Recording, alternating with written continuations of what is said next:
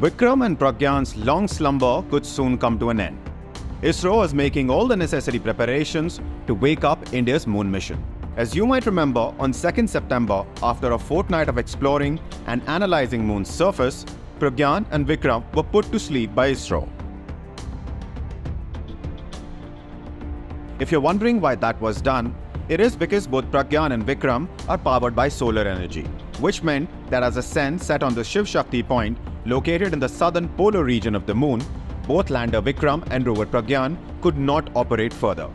But while it was away, rover Pragyaan discovered several important elements on the moon, including oxygen.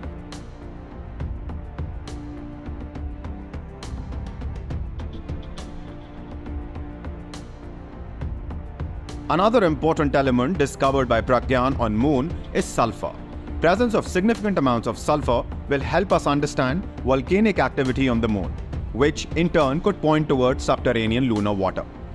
Presence of sulfur could also indicate if there ever was life on moon. And if humans decide to build a base on the moon in future, sulfur can come in handy for making bricks. Sulfur can also be potentially trapped in water ice, so following its traces can lead to finding water on the moon. Now the million-dollar question is whether Pragyaan and Vikram will wake up. On Thursday and Friday, the scientists will try to perform reboot of the modules.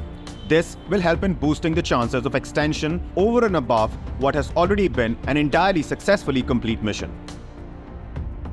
ISRO team is hoping that as soon as the sun rises on the Shivshakti point, which is where both lander and the rover are parked, the equipment will come back to life. The attempt to revive the instruments will be performed on September 21st and 22nd during the time of the lunar dawn.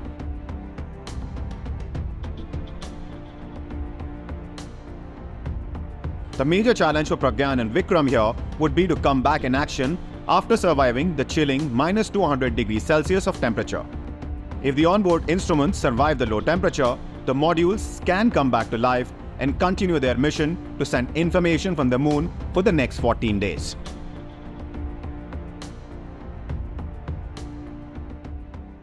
The tomatoes look good. What should I grow next year though? How can my farm adapt to climate change?